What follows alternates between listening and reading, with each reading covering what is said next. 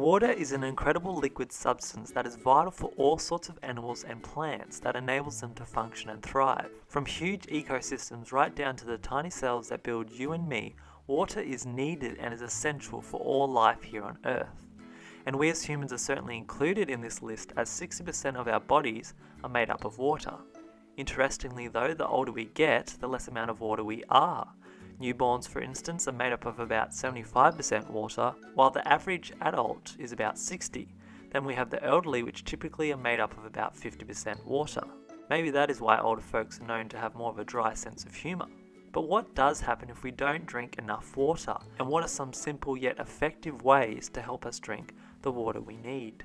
Well, our age, activity, body mass index and gender all have a role to play in how much water we need. However, the general rule of thumb is about 8 glasses of water for adults. You might think that is a lot of water to drink in a day, but thankfully you're not an elephant who drinks up to 200 litres a day. While on the other hand of the spectrum, we are certainly not tardigrades, which can survive several years without water. Giving up almost all the water in its body, the tardigrade simply curls up into a dry husk and it can stay in that state for decades, only reanimating when it comes into contact with water. Humans, on the other hand, can only last about 3 to 4 days without water before death occurs. And although those of you who are watching this video haven't gotten to that point yet, research does show that 75% of Americans are dehydrated, with places like Australia being up to 80%.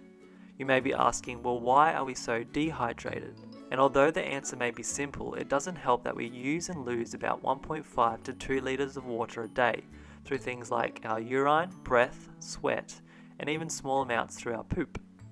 So if we don't replenish that water lost, our bodies begin to show signs that it is suffering. So what are some of the signs of dehydration? Well, sign number 1 is that your urine will become a dark yellow. This is because our kidneys, which filter waste, tell the body to retain water. Therefore, we have less water in our urine, which causes it to become darker and causes us to have fewer trips to the toilet. While on the other hand, keeping hydrated will help have a healthy urinary system and reduce the risk of kidney stones and diseases.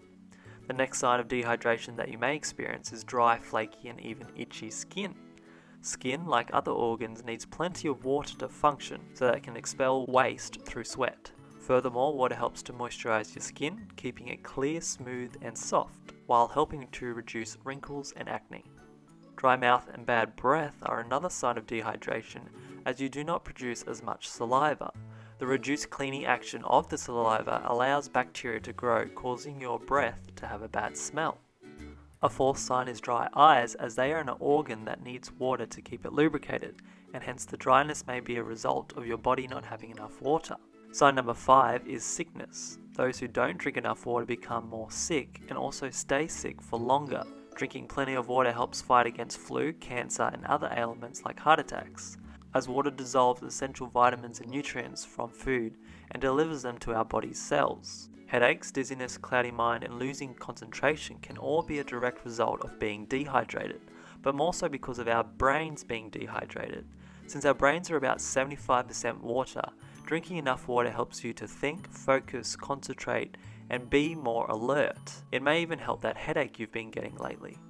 Muscle and joint pain is another sign of dehydration, as water helps to keep joints lubricated and muscles more elastic. The 8th sign you may experience is lethargicness and irritation.